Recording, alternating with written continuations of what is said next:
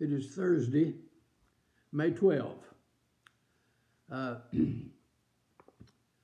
am in the home of Billy Graham, a friend in Birmingham, and tomorrow I will present the eulogy for a dear friend of mine, Don Capps. And this is the text of the eulogy. Today we're gathered here to celebrate the life and homegoing of Donald Capps. His sojourn among us was from Friday, August 9, 1935, until Sunday evening, May 8, 2022.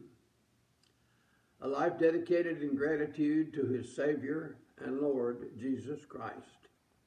87 years of life with us, well lived, as a loving husband, an encouraging father, a loyal friend, a constant, effective worker, and a doting grandfather and great-grandfather. A man who delighted in new life and laughed a lot with little people. Funeral celebrations for the redeemed are always a mixture of joy and grief. We're sad to see loved ones and valued co-workers depart. We feel left alone when someone who has been an integral part of our lives disappears. A terrible vacuum suddenly engulfs us.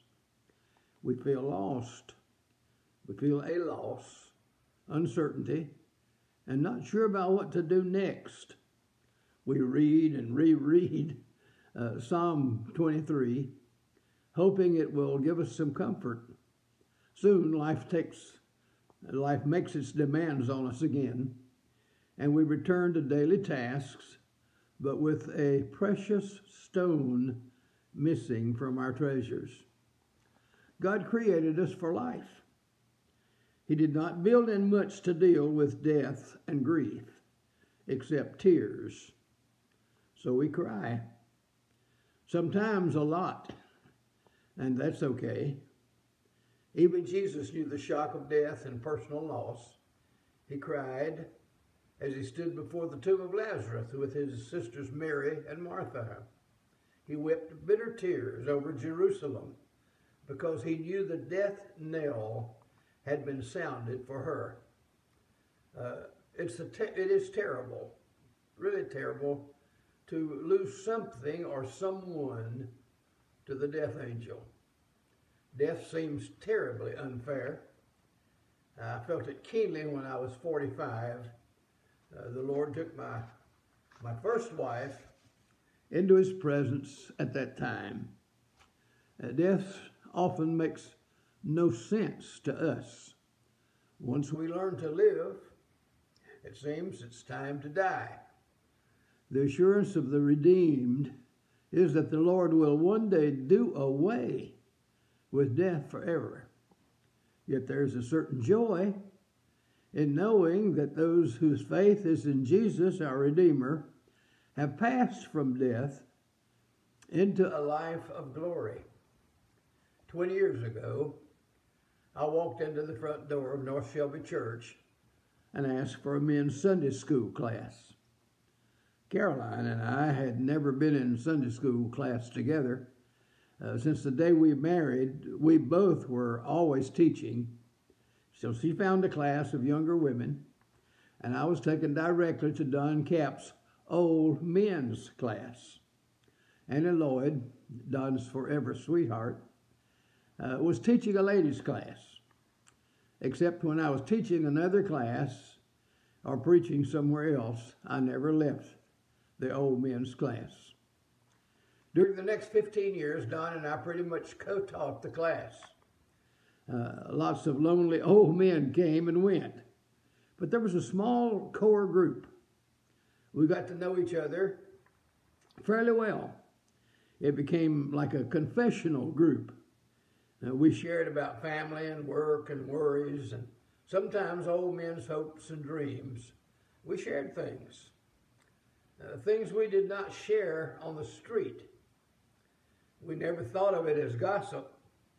It never left our confessional anyway. We sometimes tried to find scripture to help us. Don would often say something like, "That is what the Lord says." He never expressed any doubt about what the scripture said. He had an innocent confidence in the absolute truth of God's word. That confidence spilled over in all of his life.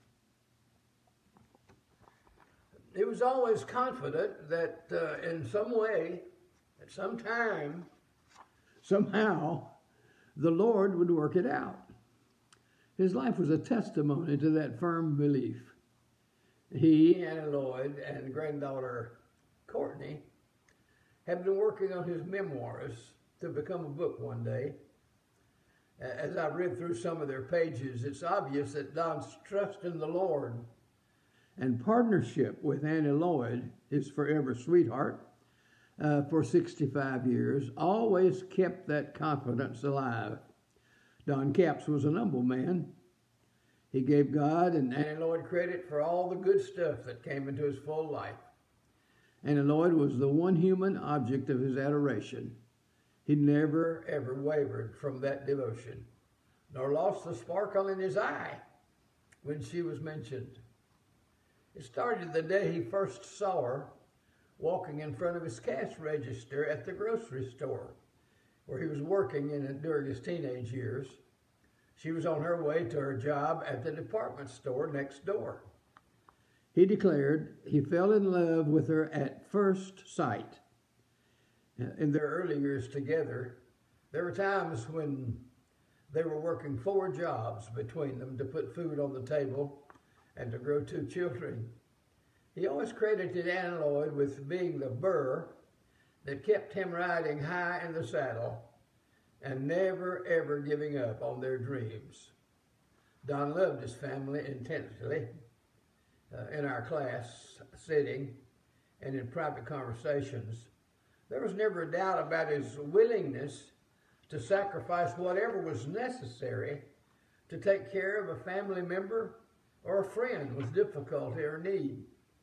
He was concerned with every kind of need, since he had felt so many ups and downs in his own life. As a matter of fact, Don may have been a little obsessed with food. He wanted everyone to be well fed. He always had the whole class and a few extras out to his favorite banquet place in Altadena at least once a year. We were never together socially that he did not want to break bread. He loved the idea expressed in Revelation chapter 22, where John saw a river flowing from the throne of God down the main street of New Jerusalem, with a forest of the tree of life on either side, giving fruit every month. He loved that idea. And the leaves were for the healing of all infirmities. Don always wanted to have something to eat. The family actually gave him the nickname of the food pusher. In reading some of the notes he wrote about his early childhood and adolescent years of almost abject poverty, there were many struggles and difficulties that had to be overcome in order for him to become the witness for Jesus Christ he came to be. Don's pilgrimage to maturity was not unlike the life story of many. As a kid, he had broomsticks tied to the fence with string, and he called them his horses. He was called Donnie Baby by his mother and 3 older siblings. He started working before he was 10, cleaning tables at a local eatery, then as a delivery boy and a soda jerk to pay for school lunches. Once while working at the Vulcan, carrying coins and the heavy telescope up and down the stairs, the lady at the concession stand offered him a free sardine sandwich. He asked her how much a hamburger cost. He spent his last quarter to buy the hamburger.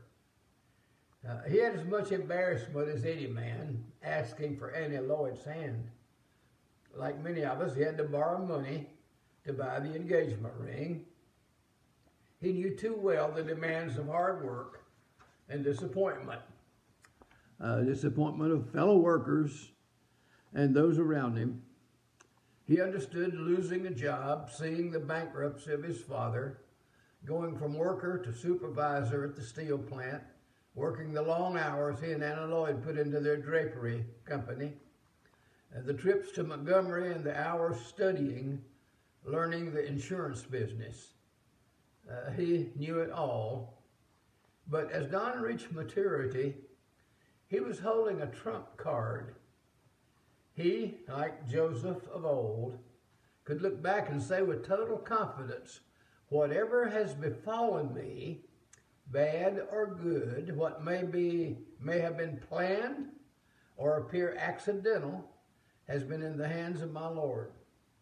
So at the end, no remorse, just peace that goes beyond our understanding. In his memoirs, he wrote about his love and appreciation for every individual member of his family today. He wrote about his hopes and his dreams for the future of the family and his company when he would no longer be present to encourage and applaud. Always, always encouraging them to put their trust and confidence in the Lord's hand, who never fails. When the new 40,000 square foot Sheffield building was finished and functioning, I went by to speak to Don one day and see the building. He even gave total credit to the Lord for the new building. He took almost an hour to show me every closet, elevator, office, kitchen, dining room, exercise room, shelter space, and even offices provided for future expansion.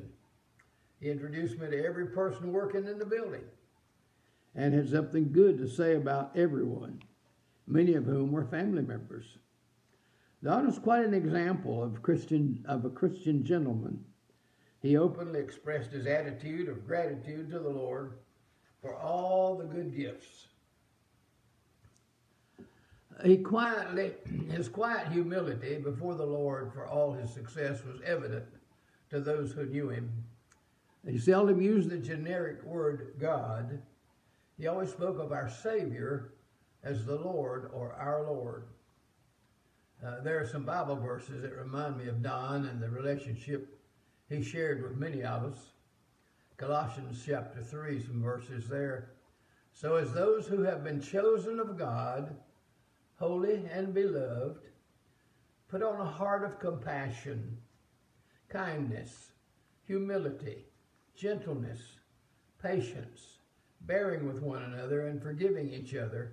Whoever has a complaint against anyone, just as the Lord forgave you, so also should you.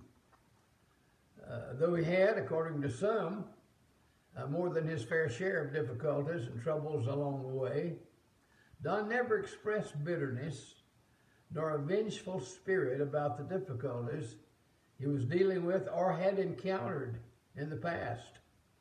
He handled family, church, or business problems with an uncanny grace and confidence that showed that he believed the sovereign Lord is in control. It was not unusual for him to say, we're supposed to help each other.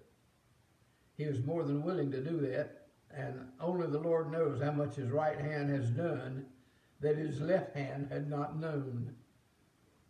His generosity to his church and to individuals will not be known until it is revealed by the Lord. When the church was young, the deacons' meetings were held upstairs at Don's and Anna Lloyd's. Don was more or less senior deacon in those days. He had been a tither for some time, but had started giving more. He would tell the younger deacons, fellas, when there's a real need, you should give until it hurts. and then keep giving until it doesn't hurt anymore. If he saw a need in the young church, he would simply go down his list, explain the need, and say, you need to be involved in this. He taught others to be givers. And I'd love to say, you can't outgive the Lord. He was the eternal good friend to those in need, whether it was a person or a church, family or a stranger. No one knows how many times he quietly helped those in need, or those of us going on volunteer mission trips, or how often he helped our church meet a financial goal without any fanfare. There's a verse in Ecclesiastes which he modeled. Says, two are better than one because they have good return for their labor. For if either of them falls, the one will lift up his companion. But woe to the one who falls when there is not another to lift him up. Don could always be counted on as a lifter. In our Sunday school class, we all on occasion expressed with Job our desire for better days when the weight of life was not so heavy. And in the 29th chapter, Job says, oh, that I were as in months gone by, as in the days when God watched over me, when his lamp shone over my head. By his light I walked through darkness, as I was in the prime of my days, when the friendship of God was over my tent, when the Almighty was yet with me, and my children were around me, when my steps were bathed in butter, and the rock poured out for me streams of oil. God would smile and say, well, that's just how it is. As members of the last class in the age brackets of our Sunday school curriculum, we often spoke of the end of life and reminded ourselves of Jesus' words in John's Gospel. For as many as received him, to them he gave the right to become children of God, even to those who believe in his name, who were born not of blood, nor of the will of the flesh, nor of the will of man, but of God. Do not let your heart be troubled. Believe in God, believe also in me. In my Father's house are many dwelling places. If it were not so, I would have told you. For I go to prepare a place for you, and if I go and prepare a place for you, I will come again and receive you to myself, that where I am, there you may be also. The Lord, who Don loved, has come for him and has taken him into his loving arms. Sunday night, a little after 7, Don went home.